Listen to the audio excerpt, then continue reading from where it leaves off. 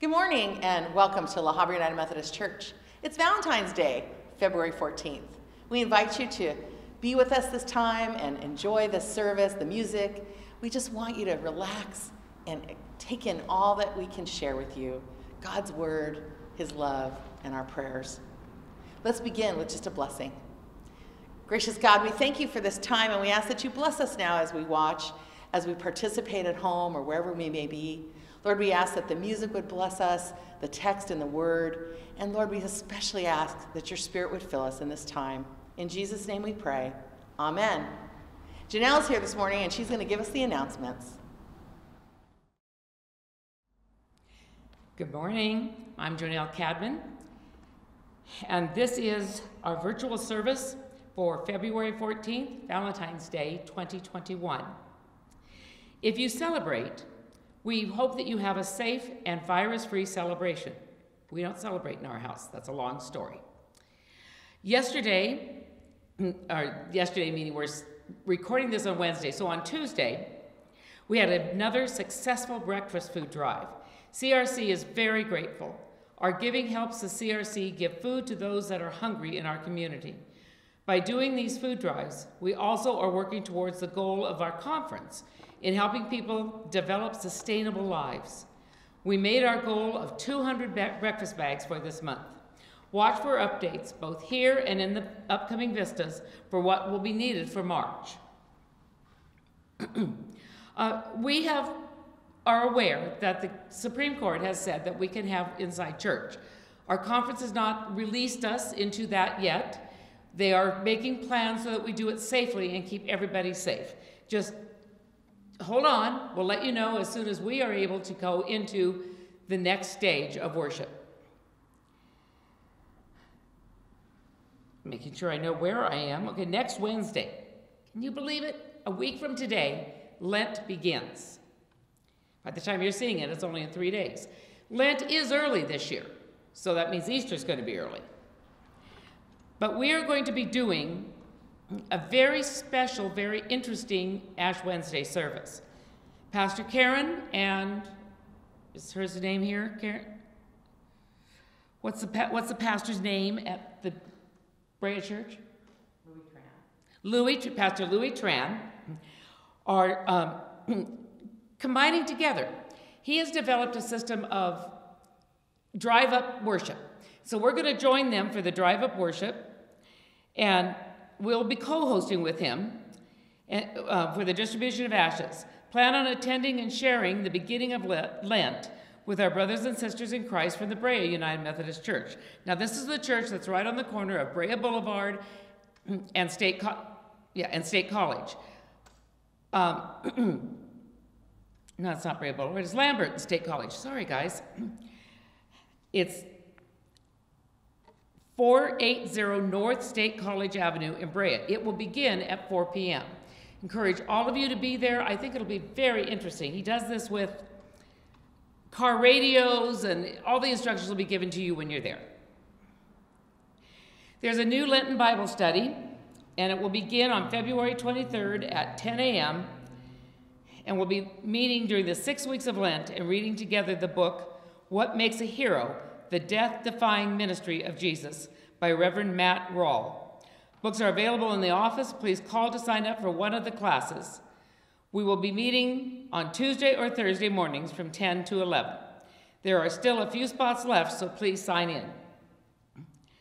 The preschool is now open. We give God the praise for this new beginning. If you have a preschool-age children in your life that need a wonderful preschool experience, please refer them to our school. Sandy Cram, our director, would love to speak to them or provide a tour. We are enrolling children for our half-day or full-day programs.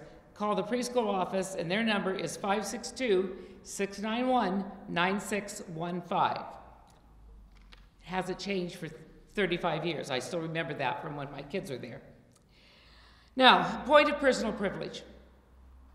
Bob and I are excited to announce the birth of our first and only grandchild, Aria Quinn, to the exhausted but proud parents, Aaron and David Patinella.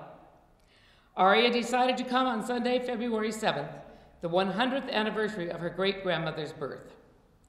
For those that care about such things, she was 8 pounds, 1 ounce, and a week early. Her parents are so exhausted they neglected to ask how long she was. Good morning. Happy Valentine's Day. I'm Linda Dennis, treasurer, and this morning I am going to do some readings. But first I would like you to join me, please, for the prayer of transfiguration. It can be found in the red hymnal on page 259. Holy God, upon the mountain you revealed your Messiah, who by his death and resurrection would fulfill both the law and the prophets.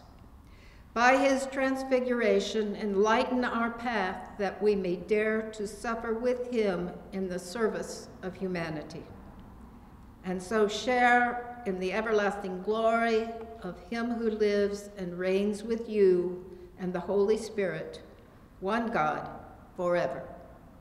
Amen. Praise the Lord for the goodness of his word.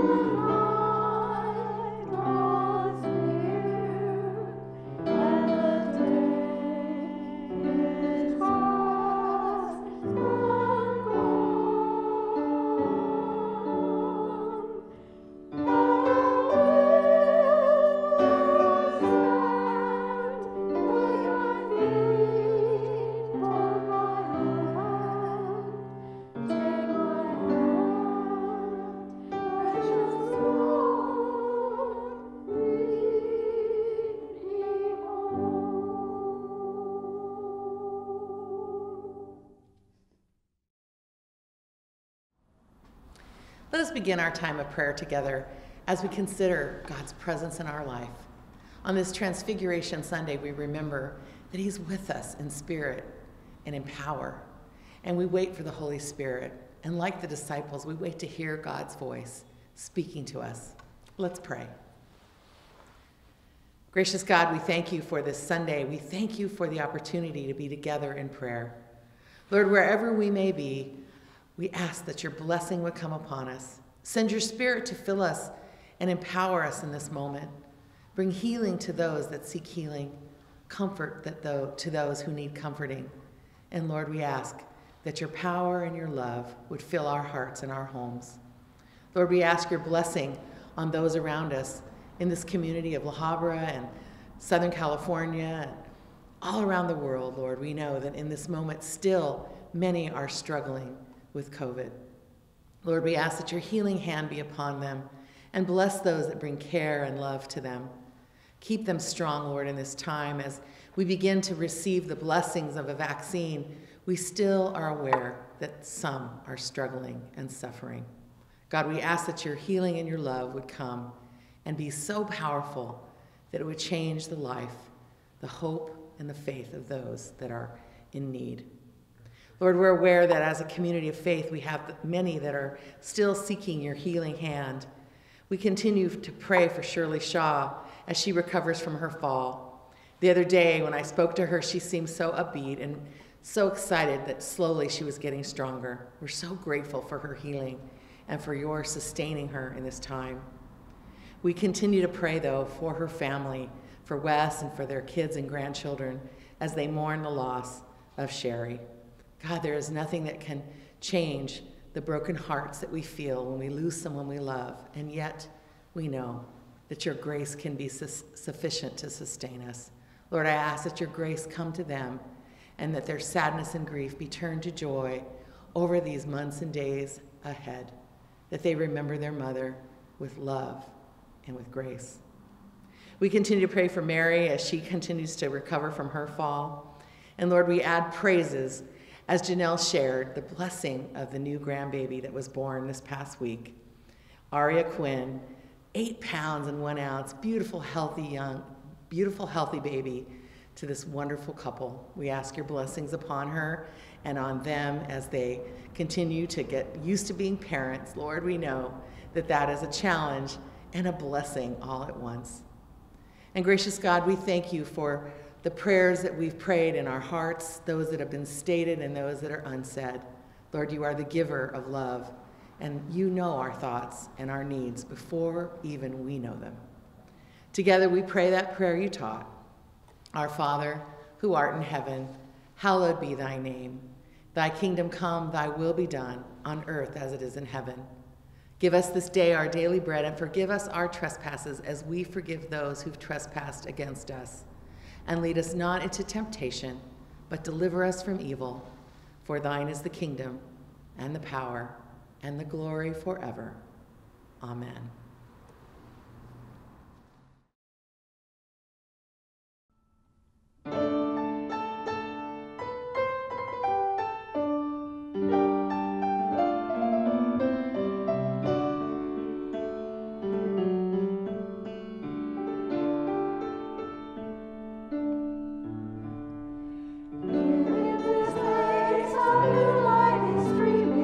Now is the darkness vanished away.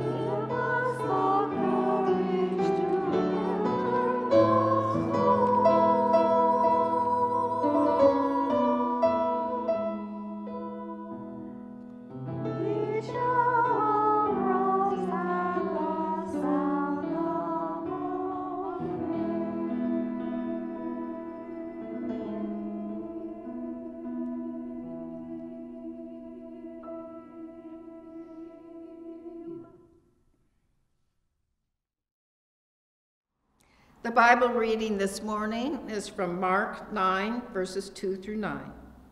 The Transfiguration. 6 days later, Jesus took with him Peter and James and John and led them up a high mountain apart by themselves. And he was transfigured before them, and his clothes became dazzling white, such as no one on earth could bleach them. And there appeared to them Elijah with Moses, who were talking with Jesus. Then Peter said to Jesus, "Rabbi, it is good for us to be here. Let us make 3 dwellings, one for you, one for Moses, and one for Elijah." He did not know what to say, for they were terrified. Then a cloud overshadowed them, and from the cloud there came a voice. "This is my son, the beloved. Listen to him."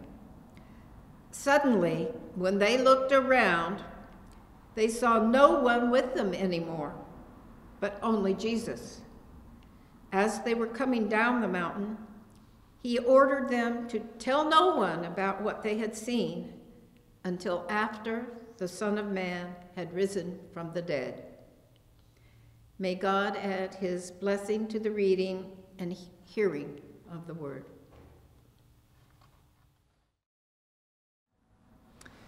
Will you pray with me? Gracious God, may the words of my mouth and the meditation of all our hearts together be acceptable in your sight. Lord, you are our rock and our Redeemer. Amen. Well, as we heard earlier, it's Transfiguration Sunday, and why that's important is for so many reasons, but it's kind of the last Sunday before we begin the season of Lent. And it's an opportunity to really understand who Christ is and his role in our life. You know, last Sunday we talked a little bit about the routine of our life and how the 24 hours of the disciples' life could be something that was always new and something they were always learning something new. We considered that life as it is sometimes can be routine, but the most important question is that we should stretch ourselves and ask ourselves every day, what am I doing today to make the world a little better? Am I growing? Am I changing? Am I serving God in the way that he would have me serve? Those are important questions for all of us as we consider the sort of routine of our life. And these are difficult and even more difficult questions to answer during this time of COVID. We know that has changed a lot of the routines of the activities of our daily life. Before COVID, we didn't have to think too hard about what we did. But now there's so much to consider. For example, how many of us have been on our way to the store and we park the car and we get out of the car and we are ready to walk into the store and realize, oh, I forgot my mask. And you run back to the car just to get it. And you realize, oh, so easy to still forget, something that we've already gotten used to, but yet our routines aren't set with it. We realize that maybe it's a friend's birthday or it's a holiday that's coming. We celebrate Valentine's today and we call a friend and say, hey, let's get together. And then, oops, we realize, I guess we can't really do that right now. Or then you start to think, is there a restaurant that's open that we could go to? And if we do that, how's the weather going to be? And is it going to be okay? And will the restaurant be able to accommodate us? We simply just don't have the luxury right now to be careless with our time or with our lives. We have to be vigilant everywhere we go, everything we do. We have to ask the question, are we wearing our mask? Are we standing 6 feet apart? Are we being safe? Have we protected those around us, and have we protected ourselves? So in this season of changing routines and changing things, and each and every day some new event coming, it's been disruptive. It's caused our emotional selves to be a little bit on edge. We've talked about depression and how that has taken over in our country, and people are aware of the need to be together and connected in ways that we would have taken for granted before. So much of how we are feeling and what we were doing, I think we could actually call grief. We're grieving. We've lost so much. We've lost people that we love.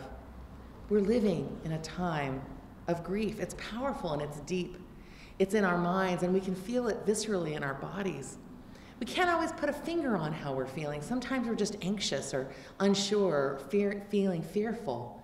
Sometimes we say, I'm just going to stay home.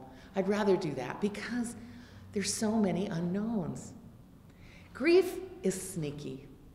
And if you've ever experienced grief in your life, you'll be aware that you'll be having a perfectly normal day, and then something will occur to you, a thought, a song.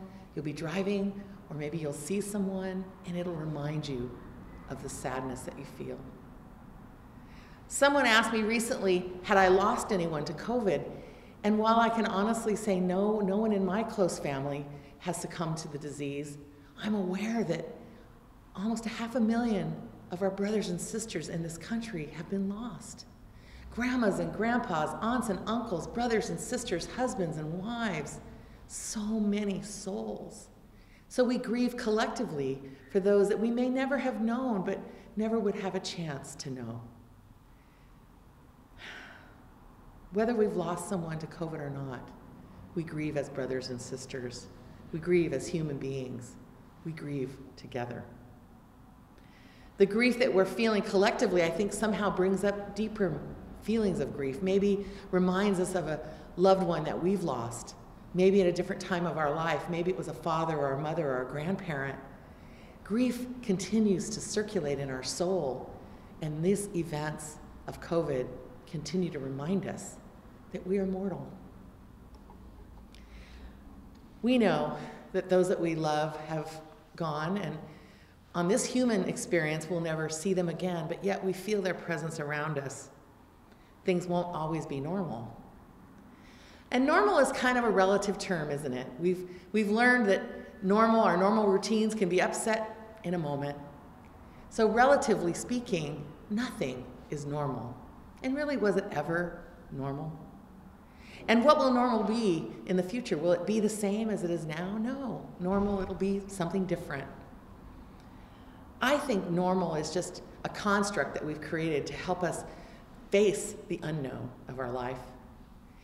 Most of you know, you've probably heard me say this, that so much of the time we create control in our life, and it's a way to sort of have some kind of sense of sanity about the days and the activities that we can't control. But brothers and sisters, control is an illusion. We don't really have it, and the only thing we have is God, who is in control.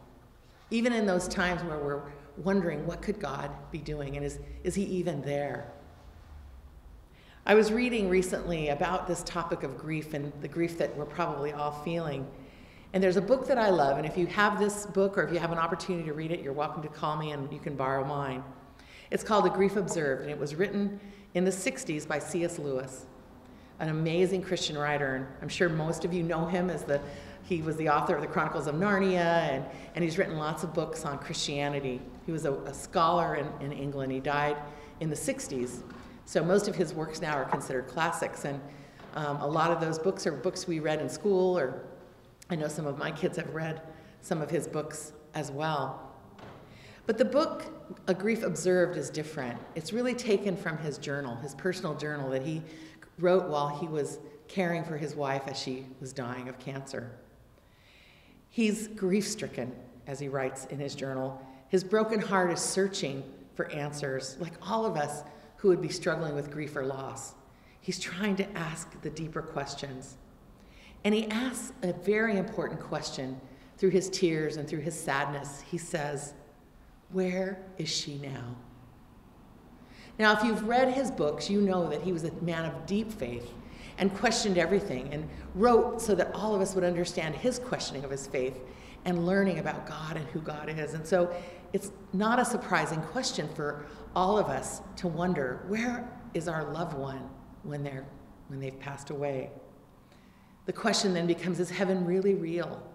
Will I see my beloved again? What will that be like? What will heaven be like? His writing is so deeply moving, and I encourage you to read it.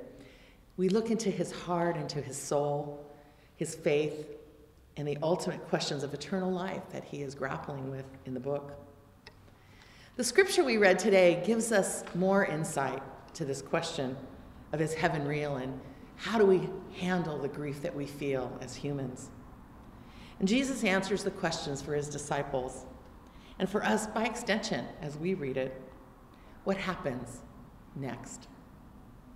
What will heaven be like? What will the kingdom be like? What will I feel and what will I know when I'm there? Age-old questions. All of us can relate to wondering those things and working through our fears and anxieties about grief and sadness and death. The text begins interestingly here. Typically, you would see Jesus and the disciples walking along the road, and he would teach them as they walked, and he would speak to them. But in this story, he's not speaking to them. Something happens in verse 2. And he was transfigured before them, and his clothes became dazzling as white, such as no one on earth could bleach them. So imagine the whitest of whites, the brightest of whites, the white that you can't even quite explain. Probably it's more like an absence of color than a white. Dazzling bright, and his face was changed, his body was changed. And the disciples saw this and witnessed it with their own eyes. His face, his body, his clothes were transformed. And then something even more dramatic occurs. Again, no teaching by Jesus, just what they see.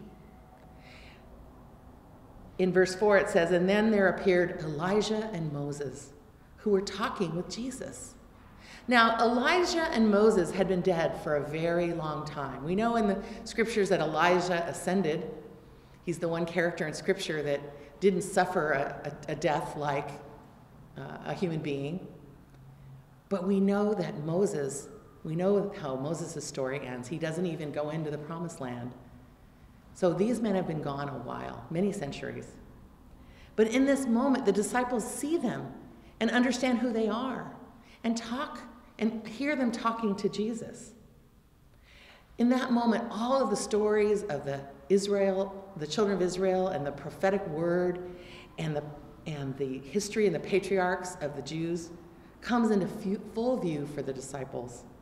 Moses and Elisha had been gone so long, and yet here they were on this holy mountain having a conversation with Jesus. It says in the scripture that the men were afraid. They didn't know what to do. But in their human power, they realized this was sacred. This was holy ground, this mountain that they were standing upon. And so Peter says to Jesus, should we build 3 structures? Should we build tabernacles for them? This is an ancient tradition in Jewish culture where on a day of celebration, you build shelters in the wilderness. It's reminiscent of their wandering in the wilderness for 40 years, where they built a tabernacle out of cloth and wood. They didn't have the materials to build a building. The text is silent. We don't know exactly what Jesus said to them or what occurred after that, but Jesus wanted the men to understand the fact that he is the Lord. And the place that they are standing is holy. It's holy ground. And then a cloud descends over them, and they can no longer see. But they're aware of this voice that comes out of the cloud.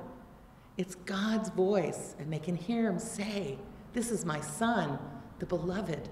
Listen to what he says. The men that were following Jesus, these 3 disciples in particular, were all going to be great leaders of the future church. They were going to be asked to do things that probably a lot of humans wouldn't be able to do. To build a church, to be maybe tortured, to preach and teach in the synagogues, to begin a movement that would become what we think of now as the Christian church. They had to believe beyond any shadow of a doubt that what Jesus was telling them was true. They had to believe he was the Messiah. They had to know that he was the one that they'd been waiting for, so that they would have the faith to go forward down from that mountain and change the world.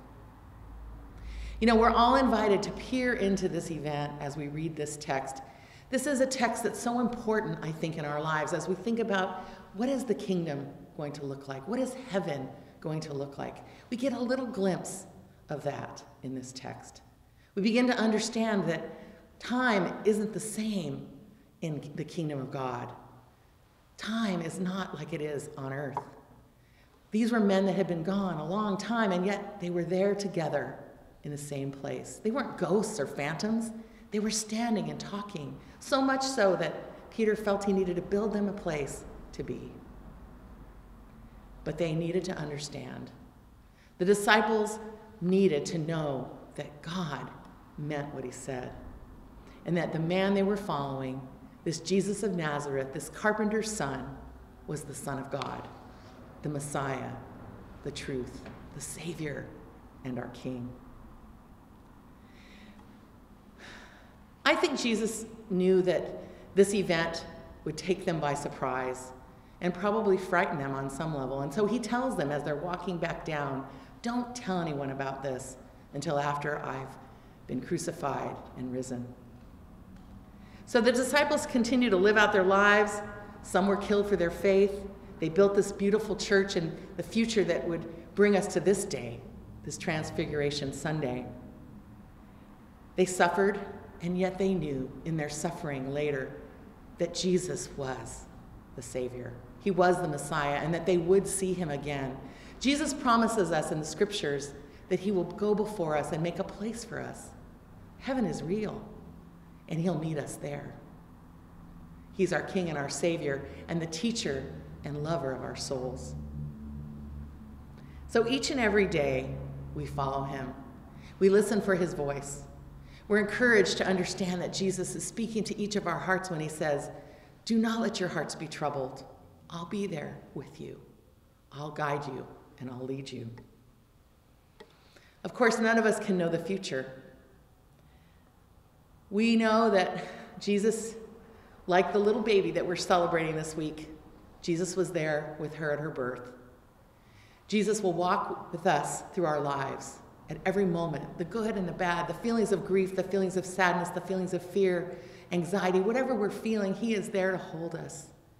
All we are required to do is turn to him, to fall to our knees and ask him to be with us, to remind us that he is our King and our Savior. So I invite you this week, as we think about the Transfiguration, let us walk up the mountain each day with Jesus spiritually. Let us imagine what that might have been like for the disciples and for us to walk along that path of our life with him, up the mountain to where we see miracles and we understand the power of God's love, that he is there to transform us, to heal us, and to bless us. He meant when he said, do not let your hearts be troubled. Don't let grief overshadow you. Know that I am Lord, and that I have already solved the problem of where we will be and what the kingdom will look like. It's your job to believe and to follow, to love me and to love your brothers and sisters, and share this good news with them as you meet them. Make sure they know that they are loved and that I am there for them too. Let us pray. Gracious God, we thank you for the lessons you've taught us. We thank you for the reminders that even in our darkest moments, you are there. You told us you would never leave us or forsake us, and that you would hold us close in our times of struggle. Lord, we know that you've promised us joy in the future and a kingdom to come, that heaven is real and that you will meet us there when it's our time.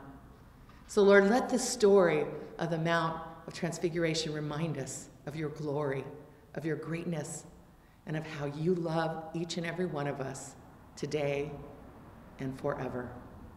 Amen.